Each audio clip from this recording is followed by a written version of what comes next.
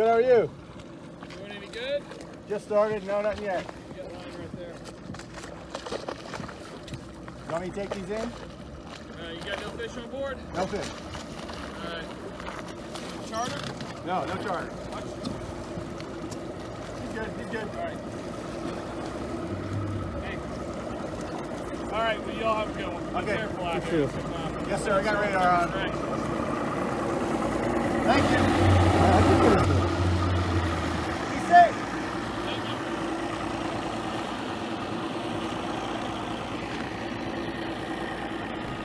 Alright guys, here's our spread. We have 3 boards on each side. See if you can see them. It's foggy out here, of course. See that yellow board way out there. And we have one here, the closest one. Then we have 2 TOS planer floats. You can see how close these rods are together. Those reels are, I don't know, 3 or 4 feet apart probably. And I don't know if you can see those floats out there. There's an orange one and a green one. And you can see they are a good, geez, it's really hard to tell from this distance. I'd say 40 foot apart. So from 4 foot to 40 foot, just by letting about, I don't know, 100 feet of line out. And then we have our 3 boards on this side, the orange boards. And what I usually do is I have my most forward board has the most line out. Sometimes I'll put a split shot on that forward board. And then the middle board has a little less line out, and the furthest board has almost no line out behind it. All right, my favorite hook for pulling eels, Owner of Mudu, light wire with the 7/0 right there. It is an offset circle hook. I like offsets when we're moving. I use inline circle hooks when the line is slack or on the bottom, like when we're chunking. When we're moving, I use offsets. This is my favorite hook. And we're gonna go ahead and put an eel on here. Get that in the water. My second favorite, actually everything else, these are 3 hooks that are a tie for second place after the Owner of Mudu, okay? Eagle Claw, Trocar, Lancet, you can see it's a cutting point. I hope you can see that. There's a blade on that point. It's also offset. All of these hooks, straight shank. I don't use a snell ever. After that, also straight shank, Mustad Demon Circle, straight shank, needle point, not a cutting point. Great hook right there. For chunking, Daiichi, sorry about that, Daiichi, circle hook right there. You can see it's a straight shank as well. They also have the super chunk. This is a regular, but a super chunk has a little tiny barb on the shank. You can keep your bait from sliding up and rehooking on the point. Great idea. Those are my favorite hooks right there, all circles as you notice. And I don't use a snell. I use a Palomar knot. That's how I do it. Right now let's see, we're 2 for 2 today. We're 3 for 3 yesterday. We haven't missed a single hookup yet. I'm not gonna jinx myself. But these hooks get the job done. They button up and stay buttoned up. I'm not sponsored by any of these companies, just my favorite hooks. All right, if anyone who's watched my videos, you know I hate using weight. I try to avoid weight at any cost. But these eels, it works perfect with that presentation with no weight because they're always fighting to get down. So we speed up and slow the boat, and we can control how high the eel is in that water column with our speed.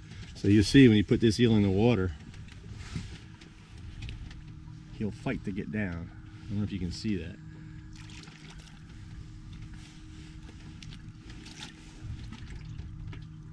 You see that? There's no weight on him. He's just fighting to get down.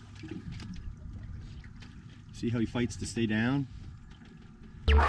He had a fish on right here. Come on, John. Got it? Hold it right high over the top of this one. I called it. Wow, that's a monster. Let it go, John. Keep it right high, buddy. Sweet!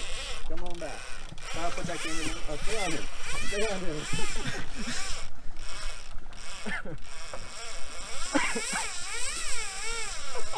On the reel. It's a big fish. Jeez. Look at the reel, Kyle. So what you got, John? A fish. You know, You know how it goes. Stripo Grande is what we got. Stripo Grande. Did you see that fish come up and smash behind the lure, John? Yes, sir. Right.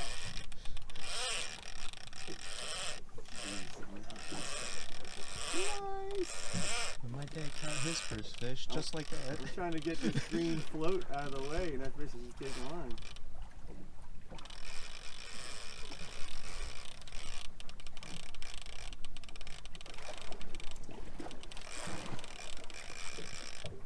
I'm gonna go ahead and reel it in. Keep your rod where it is.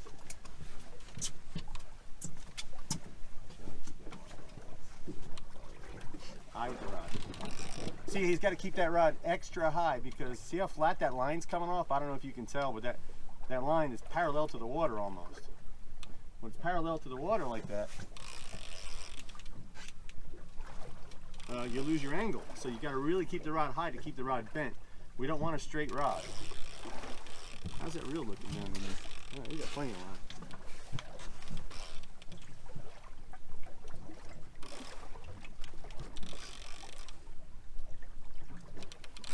Ooh, yeah, that's a big fish. That fish didn't know it was hooked at first. That happens a lot of times.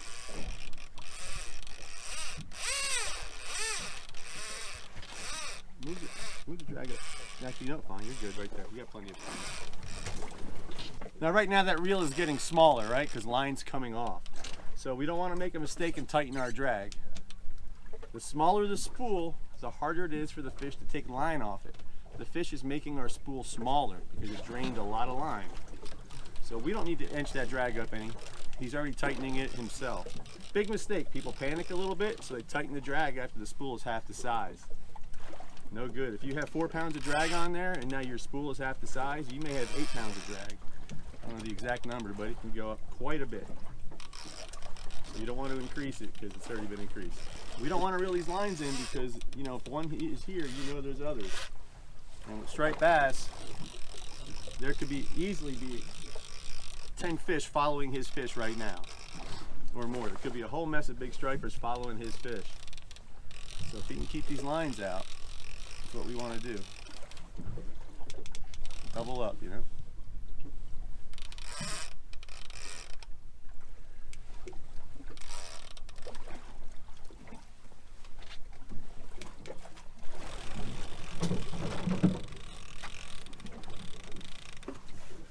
All right, we got a mess, but it's okay.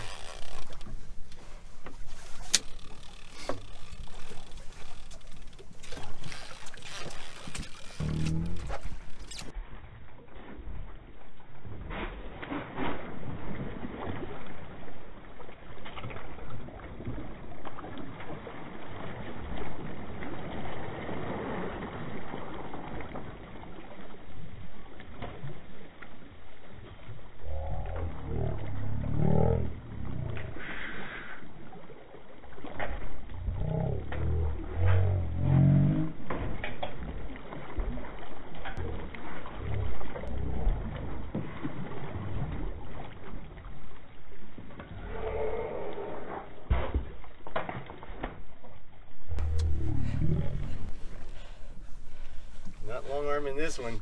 A little too heavy to stick out. What's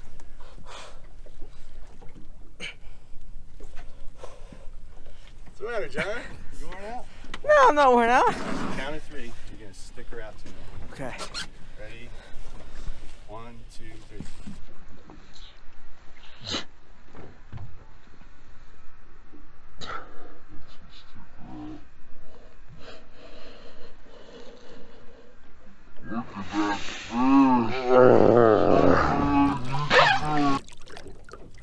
We're moving forward. You can see us moving forward.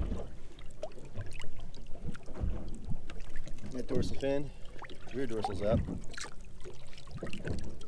Feel like she's gonna. Oh yeah. Oh yeah, she's ready to go. So John, when I tell you, you're gonna pull forward and pull that disc at the same time. Okay. And you're gonna pull forward to pull it out of her mouth. Okay. Pull forward hard. Go ahead.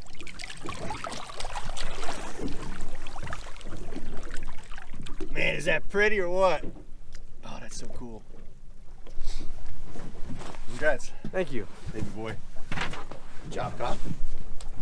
Let's get another.